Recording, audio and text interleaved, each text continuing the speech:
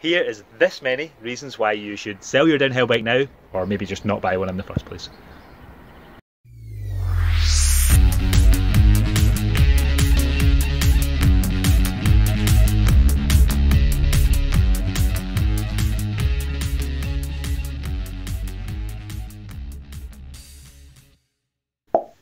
Downhill bikes are normally subject to major depreciation. At the moment, second-hand bike prices are high, so now is the time to sell one.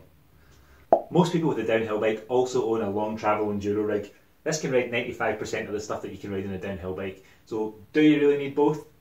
Now if you don't have any other bikes apart from your downhill bike, you should sell it because it basically restricts you to one type of riding. And if you don't have uplifts on tap, or you don't live next door to Whistler, what's the point?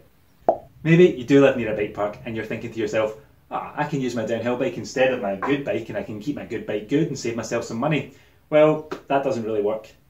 The price of a new downhill bike and the price of the basic maintenance for it seems to work out, in my experience, as about the same price as buying new wheels, tyres and keeping your good bike up to date with nice kit.